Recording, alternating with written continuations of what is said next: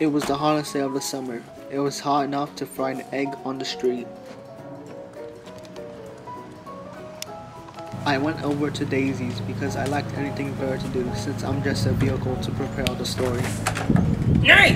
What a surprise! How you been? I'm Excellent, excellent. Come on. Daisy and your queer friend and I, we've been trying to escape this searing heat.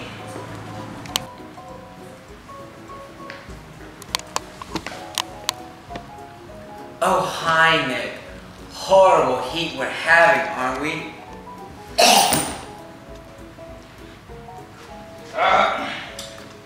So anyway, I've been reading in Cosmopolitan that the reason it's been getting so much hotter is because the growing population on the planet. You see, the more people, the heavier the Earth gets, and it gets closer to the sun. It's inconceivable.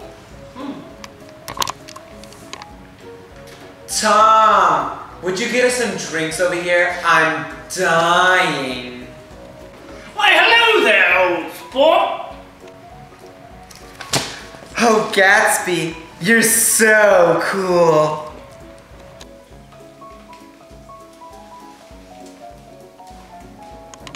Hey, wait a second.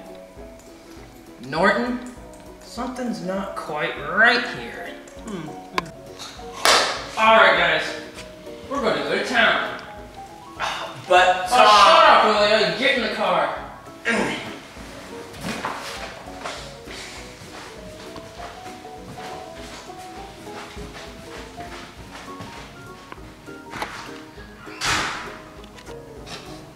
Wait a minute, am I right, Neville?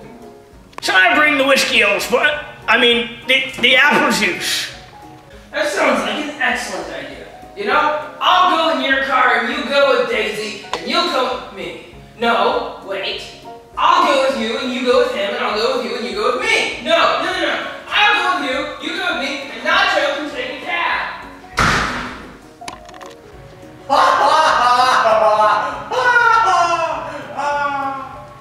She's got quite an industry voice. Her voice is money, old sport. Well, anyways, old sport, let's go to town. I followed the Great Gatsby out to the cars, both curious and dreadful what might happen next. You see, watching Gatsby's life is like watching a diamond-studded 24-karat gold freight train careen down the rails. You know, Newton, I'm telling you, if I see that Daisy is being untrue to me, I'll have that slobber dodger skinned alive. You know? And as for her, oh, hey, there's my lady. Hey, Myrtle! Myrtle! I'll talk to you real soon. I gotta deal something with the missus first. Yeah, dog. Okay, I'll see you later. I love you. As I was saying, Nelson, that slobber dodger, he's got some big kahoonies to be messing with my wife, is there?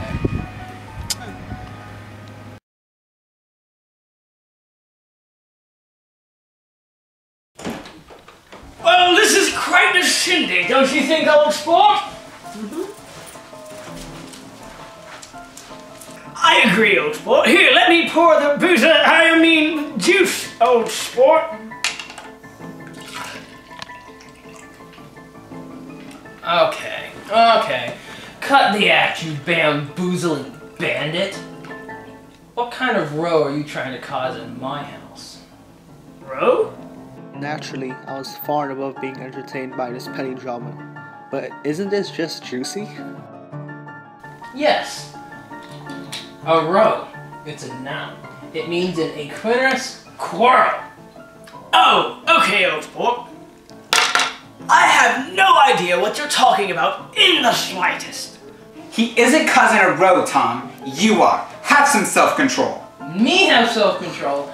I am not the one having an affair with this ninny hammer, ne'er-do-well, nobody. Oh, well, what do you make of this ordeal with that Myrtle woman?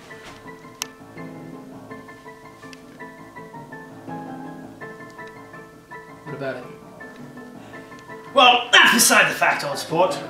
She never loved you anyway. Tell it. Well, See, she never loved you truly, old sport. No, not even at Kipalunkalani? I mean, I wouldn't go. I need some tea. Don't you go manipulating her, old sport. You say old sport one more time, you're not gonna like it, you cattywampus gizzard. Tom, Don't you know what he does, Daisy? I hired a private investigator, and it turns out he is a bona fide bootlegger.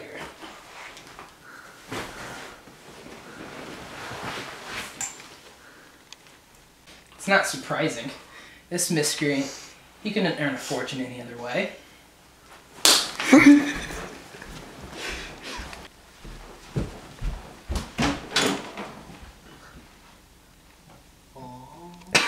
let's go, Tom. Okay. Wait. You were right with Gatsby. I want you to rub this into his face.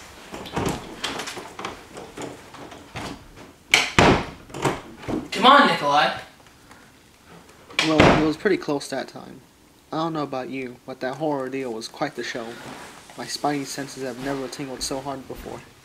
If I was a judgmental man, I'll say that all three of them need to get a grip on their lives and realize just how pointless they are. I'm the only one amongst this group that has their head screwed on straight.